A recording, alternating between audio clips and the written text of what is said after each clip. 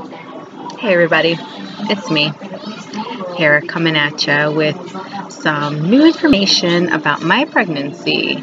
Honestly, nothing extremely new is going on other than the fact that I am 16 weeks pregnant today. I do have an appointment on Wednesday, and that would be my next step. I did go to transplant last week, and it seems like everything's okay, which is a good thing. Prior to that, my tacrolimus level was low, so they had to increase me. I was already up 4 and 4, and now I'm up 5 and 5, and it seems like 5 and 5 is doing wonders for me so far. So no complaints here. I'm still exercising. I'm still eating really healthy. I don't know if I told everybody, but I've been vegetarian/pescatarian since February.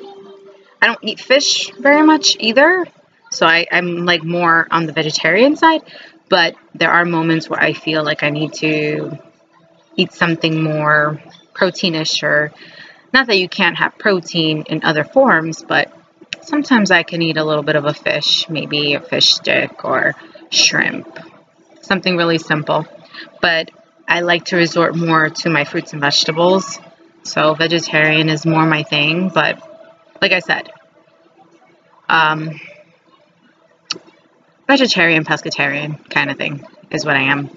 And the doctor has no problem with that, since I did tell my OBGYN that I do eat eggs. So as long as I eat eggs, I am good to go. So far, my blood work has been really good. Nothing bad so far, which I thank God every day for that. It's a really scary situation. This is baby number 2, and I'm hoping it goes just as good as my first went. This time around, I feel less bloated, and it has to be from the whole vegetarian pescatarian thing, which I'm very grateful for. Also,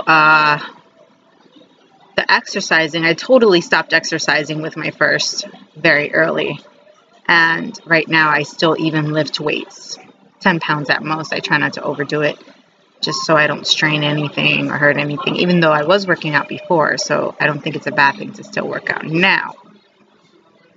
Aside from that, I don't really have too much information. I just wanted to pretty much show my face here, because it's been a while, a couple weeks, maybe longer, months. I'm not even sure anymore. Prego brain is definitely taking over. Sometimes it's a little bit uncomfortable to sleep. I do sometimes wake up flat on my back, and I still kind of sleep on my belly sometimes because it's really not big or uncomfortable yet. What else is happening? Let me think.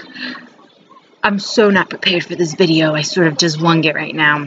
And I don't know. Maybe I'll just post something on Wednesday when I get the ultrasound and all of that done. That's about it. So thank you for tuning in, and I wish everyone a very blessed day.